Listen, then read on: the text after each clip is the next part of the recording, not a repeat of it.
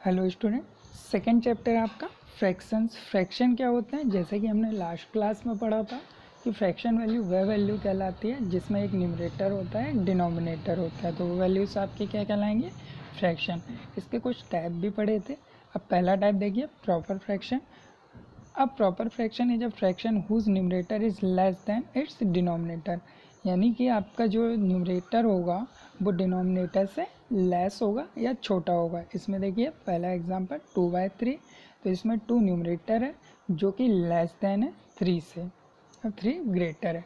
Second है आपका improper fraction.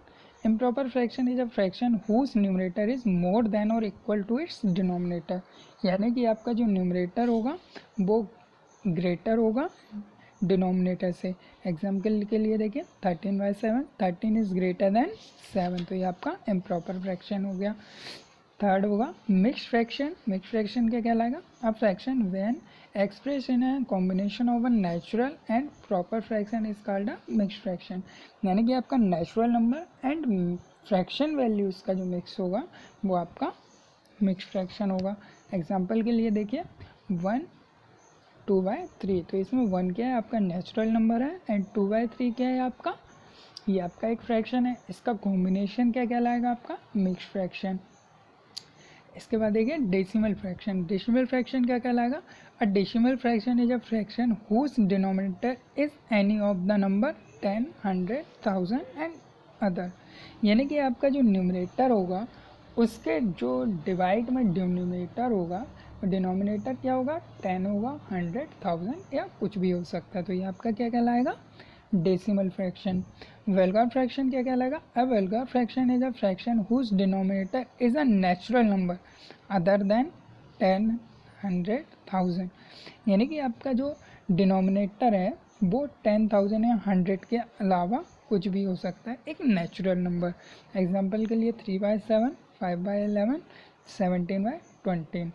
इसके बाद इक्विलेटरल फ्रैक्शन क्या होगा?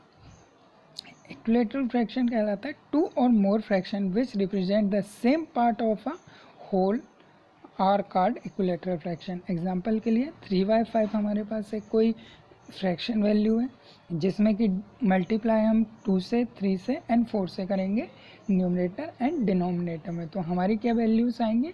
डिफरेंट वैल्यू आएंगी, बट जो हमारा फ्रैक्शन में वैल्यू रिप्रेजेंट करेगा वो सेम करेगा।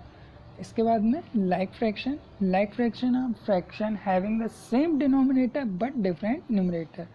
लाइक फ्रैक्शन में क्या होगा? डिनोमिनेटर जो होंगे वो सेम होंगे, एक ही वैल्यू होंगे, और न्यूमरेटर क्या होंगे? आपके डिफरेंट होंगे। Unlike fraction. Unlike fraction are a fraction having different denominator. अब इसमें क्या होगा?